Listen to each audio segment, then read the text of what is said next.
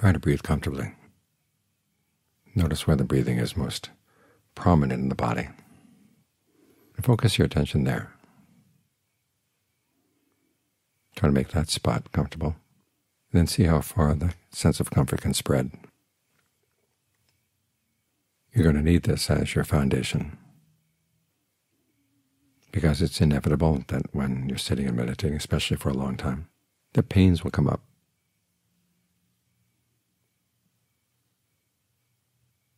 And if you're going to deal with them properly, you need to have a foundation of well-being.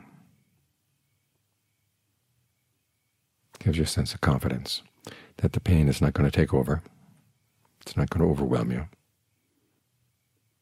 because you found some allies inside, the parts of the body you can make comfortable. And at the very least, you can always go there. But that's just hiding out.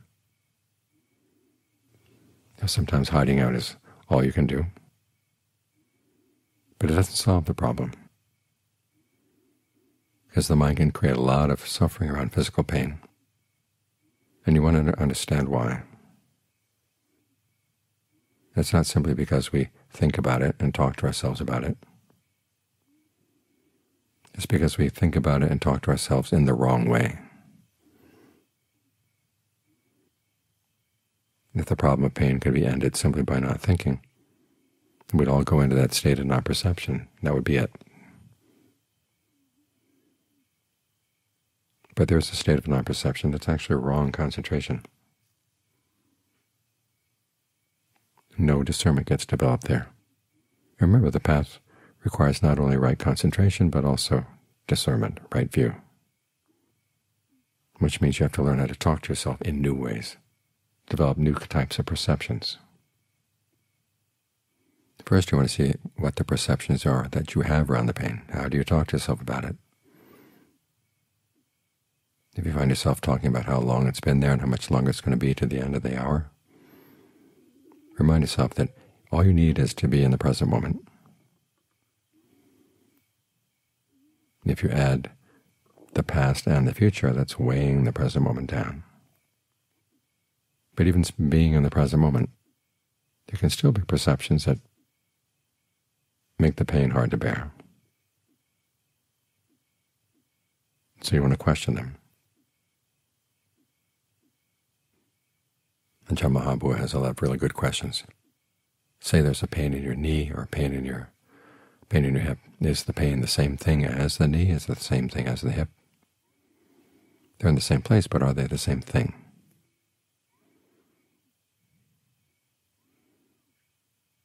Look into it. It is possible for them to be in the same place but not be the same thing.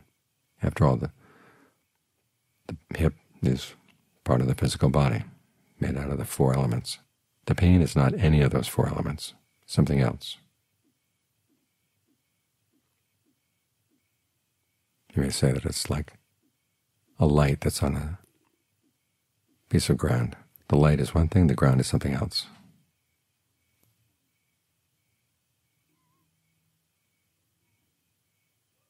And if something in the mind insists that they are the same thing, question it.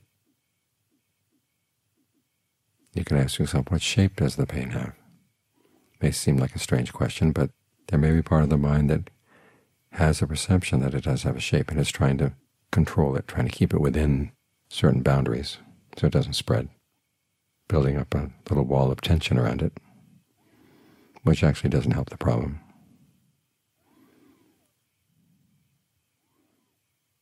You can ask if the pain has an intention to hurt you. Part of the mind will say, well, of course not. But there may be a part of the mind that says, well, it seems like it. The only way you're going to find that second part of the mind is to ask questions. You can ask if the pain is coming at you.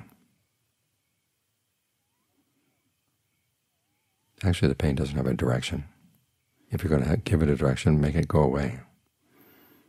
In other words, as soon as it arises, remind yourself, as soon as it appears, it's going away, because the pain comes in little moments. The perception that it's one long, continuous pain, that's a perception you should question as well. And you question it by trying alternative perceptions. You don't stop thinking. You think in new ways. You can think of yourself at the back end of a train. This train's going through the countryside. You're facing backwards, and anything that appears in your range of vision is already going away from you.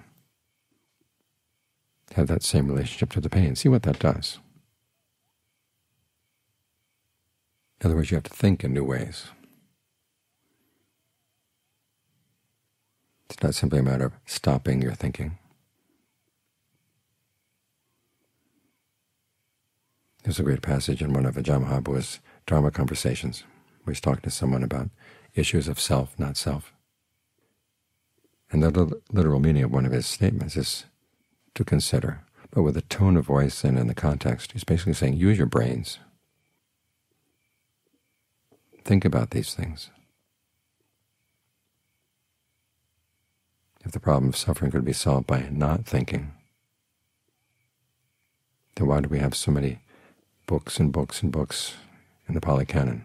All that Dharma that the Buddha uses to explain the problem of suffering. It's because suffering has so many implications, so many ramifications. And you've got to learn how to think your way around all the different ways that the mind can very unskillfully create a lot of suffering for itself. And you do that by reversing the thoughts, changing the thoughts around, turning them inside out, trying new ways of thinking. So we get the mind still, not because it's going to solve the problem in and of itself. We get it still so that it can do the work, see things clearly. If you want to see what the mind is doing in the present moment, you've got to get it still.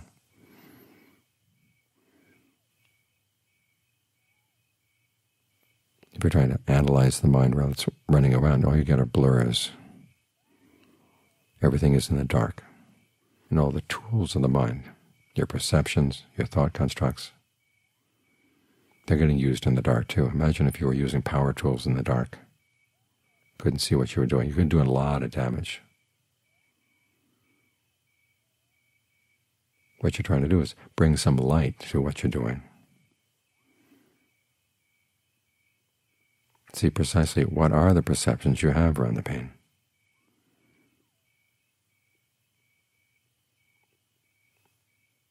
And ask yourself, are you using the tools of perception skillfully or are you using them sloppily?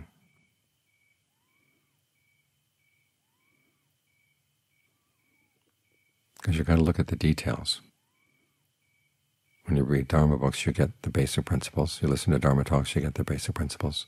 But you've got to look at the details of your own ways of creating suffering if you want to understand things. Then you have to come up with precise alternatives, different ways of thinking about suffering, different ways of thinking about the pain, or whatever the issue is that's got the mind worked up.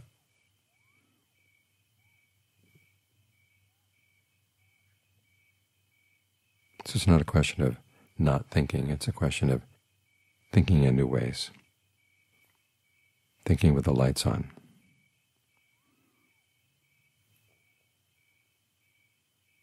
So you can see the details of what you're doing, and you can use your tools well.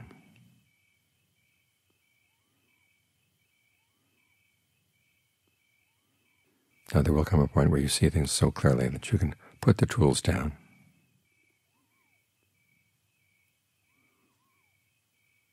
When you've thoroughly understood how your perceptions were causing suffering, and you've developed a path of perceptions and thought constructs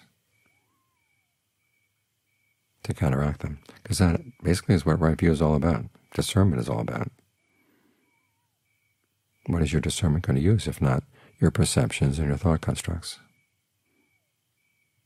What else does it have? You use aggregates to solve the problem of the aggregates, of clinging to the aggregates. When the work is done, then you can put the tools down. But you've got to use the tools.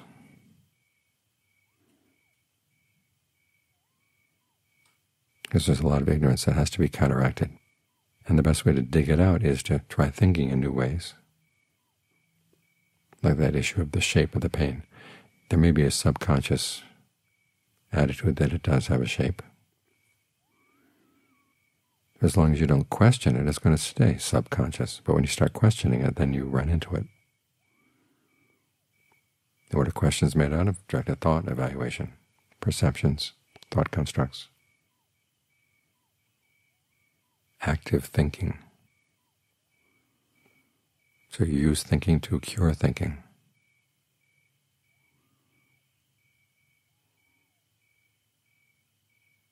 That's the role of discernment on the path.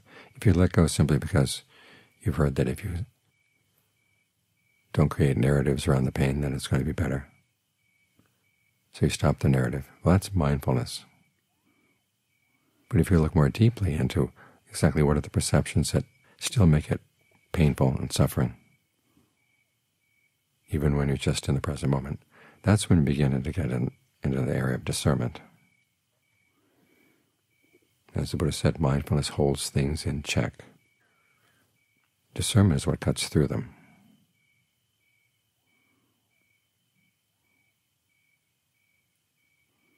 You can hold things in check only for so long.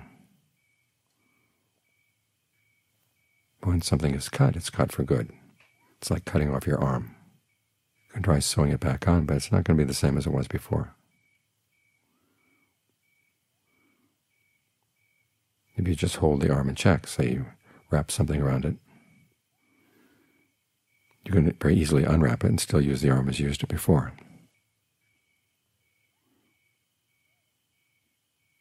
But if you want to totally let go of it, you cut through it.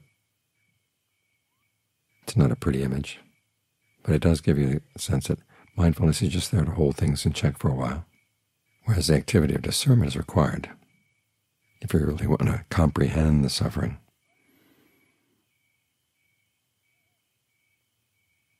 And only then can you abandon the cause, because you're coming from understanding, from seeing clearly what you're doing,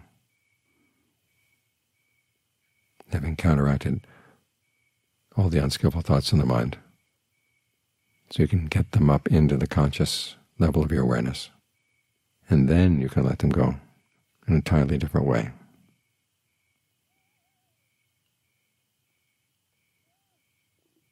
So think.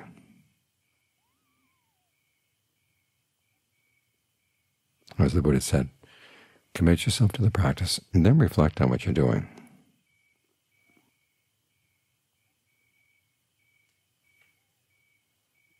The reflection is going to require using perceptions and using thought constructs.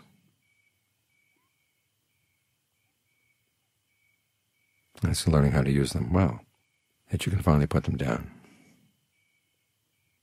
It's in using them well that you really understand them.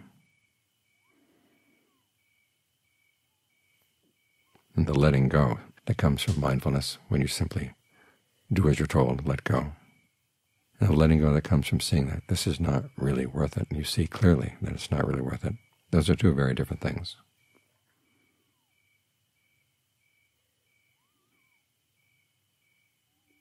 The second requires your active thinking abilities, so keep them sharp.